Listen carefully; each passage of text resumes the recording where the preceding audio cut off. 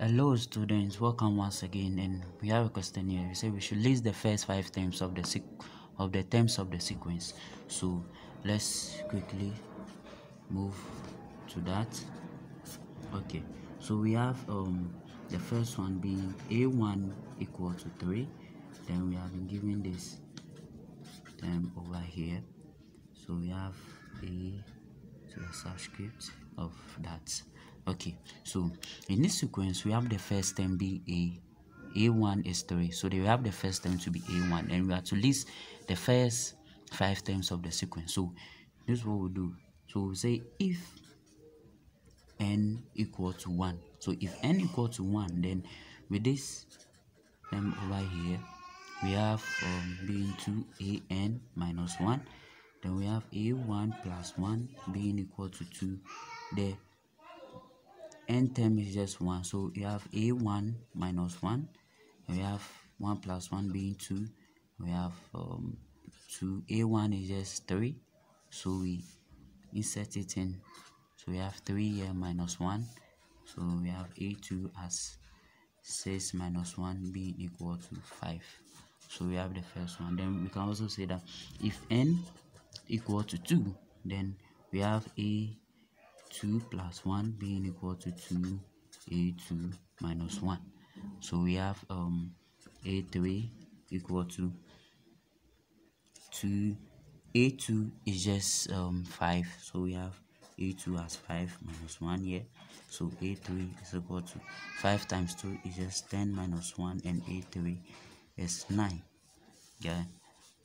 Now if n equal to 3, so the question says we should find the first 5 terms. So we have the first term as 3, the second term as 5, the third term as 9, and we have the fourth term. So we have a3 plus 1 being equal to 2 a3 minus 1. So we have a4 as that.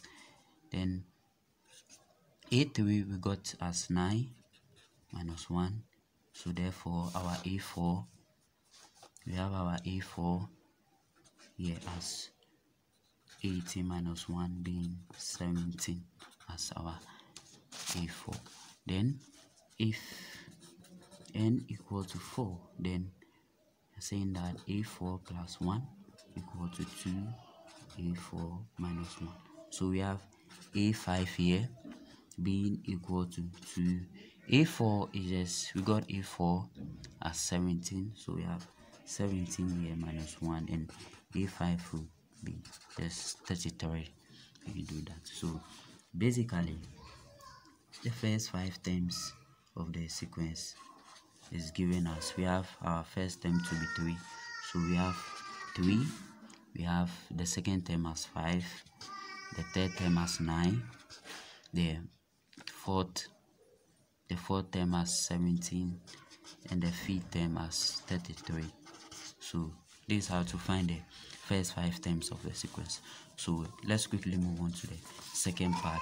So we have the second part. So we have the b part as a1 being equal to 4, and we have given this as an over an minus 1. So with this we have, so we say if a1 is 4, then if n equal to 1, if n equal to 1, then we are saying that a1 plus 1 equal to a1 over a1 minus 1. So quickly we have our a2 as, a1 being 4, so 4 over a1, 4 minus 1 being 4 over 3. Then if n equal to 3, if n equal to 2, then our a2 plus 1 equal to a2 over a2 minus 1.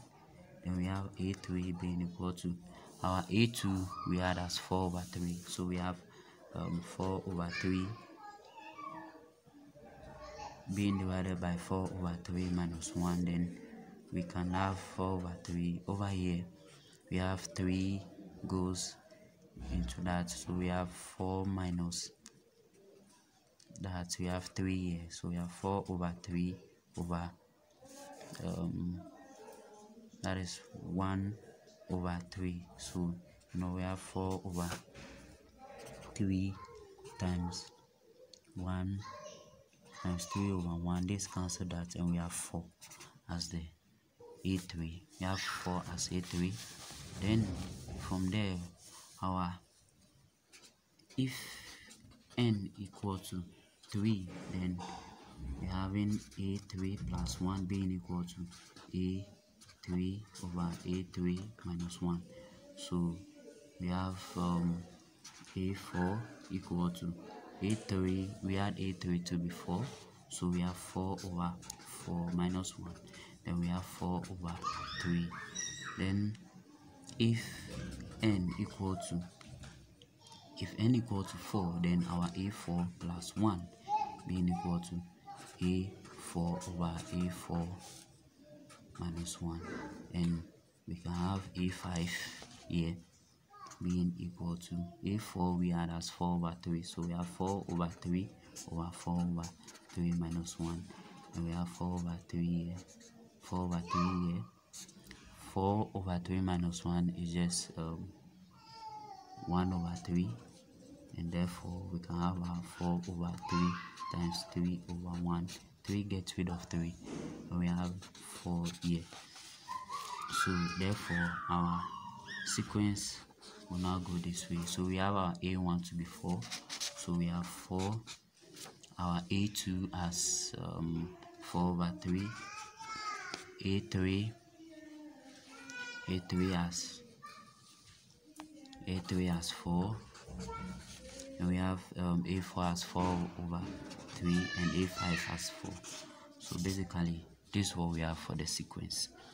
And thank you very much for joining me in this section, and we'll meet for another section and we'll talk about other things. So please subscribe and also hit the notification bell for more.